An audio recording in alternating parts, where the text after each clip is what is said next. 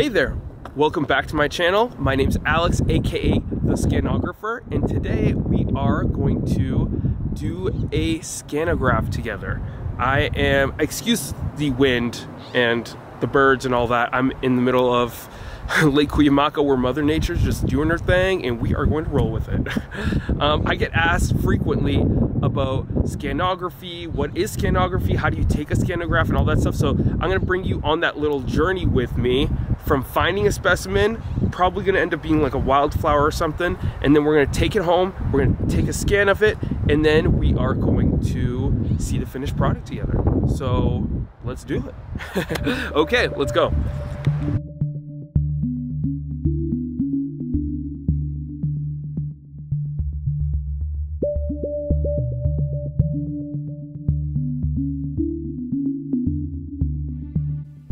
Okay, so we are back from our hike.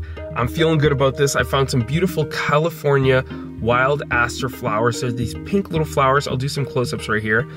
And they are gorgeous. They're gonna look great. I've scanned them before, so they look great every time. I have a moth or a butterfly that I might add to it.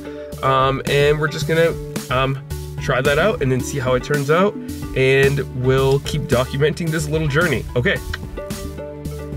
Okay, so now that I'm at home, I am figuring out what I'm gonna mix with these little California aster flowers. And I found this beautiful little, you can barely see it, you'll see it better in the scan. But the other day I found this little moth, little baby moth, and it was already dead of course, so I preserved him a bit and kept him tucked away for the perfect moment. But I think this color will look really good with the pink aster flower and the yellow middle part of it. It'll look really cool. So we're gonna try that, and then I'll scan it, color correct it, bring you on that whole journey with me, but let's first put it on the scanner.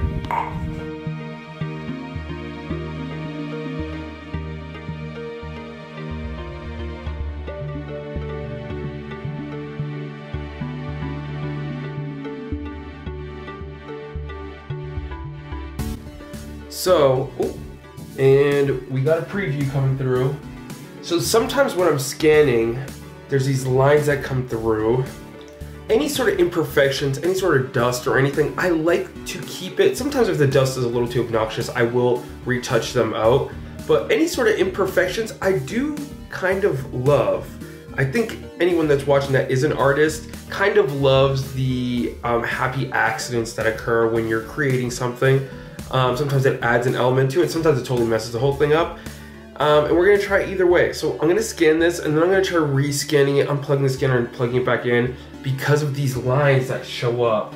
They're like these vertical lines where like I don't know if the light creeps in somewhere, maybe I should seal it up better or I should restart the scanner, but we're gonna try it out and then we're gonna look at the final product. Well, we're gonna look at it on Lightroom and then we'll look at the final product. So anyways, let's do this. Okay, y'all. I'm very excited about how this turned out because with these like California aster flowers and the moth and you know, it came out, I think you can kind of see it. And we'll see the final product. Actually, I'll put it all up on the screen so you can see it way clearer. But it just came out so good. I'm just, you know, I get really like, ugh, when the picture, like the final product is there and I finished, you know, color correcting it and everything. And yeah, it just inspires me.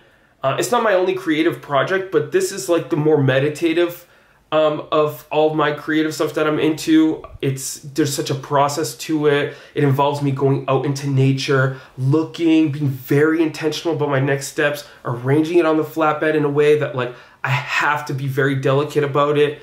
And I'm just so grateful that I get to work with this kind of medium, really, seriously.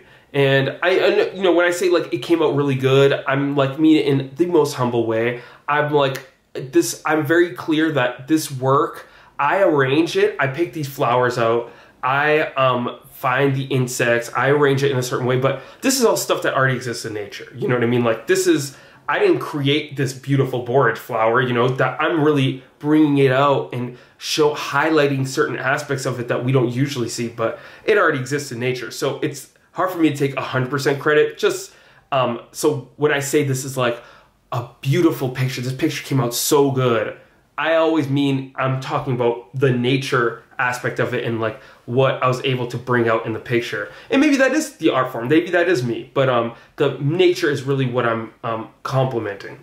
But anyways, I am also selling NFTs. I'm really excited about it. I've already had a sale and it's been like 2 weeks since I've been in the NFT world. So I'm very excited about even being in this space. And so if you're interested, you can absolutely purchase this picture as well as some other stuff that I have for sale on OpenSea. I'll leave the link in the description box down below.